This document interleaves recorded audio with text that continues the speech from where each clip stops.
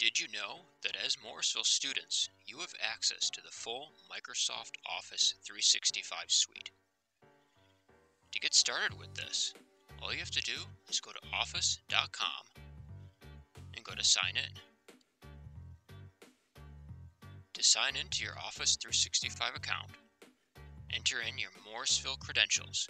These are going to be the same credentials as your email and for Blackboard. Once you've logged into your account, you're going to come to a home screen. It's going to look a little bit like this.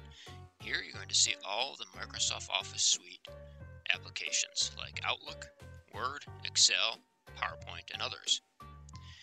If there's a certain Microsoft Office application that you don't see on this home screen, go to the All Apps option.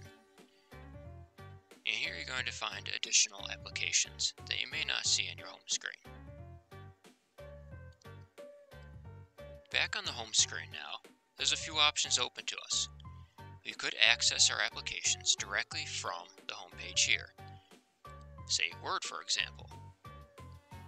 We could open a new blank document and work directly in Word on the cloud. By working on the online browser version of Word, we have access to most of the tool sets you would usually have on the desktop version. However, if you do want to install the full Microsoft Office 365 suite directly on your computer, you can do that from the home screen here and go to Install Office.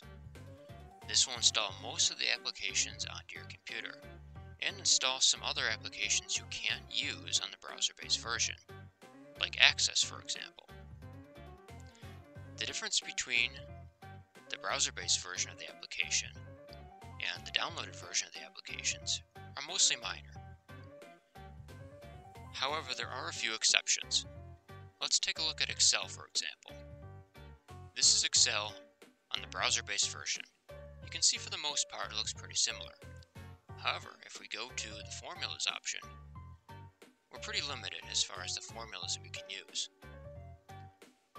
Now let's take a look at the desktop version of Excel.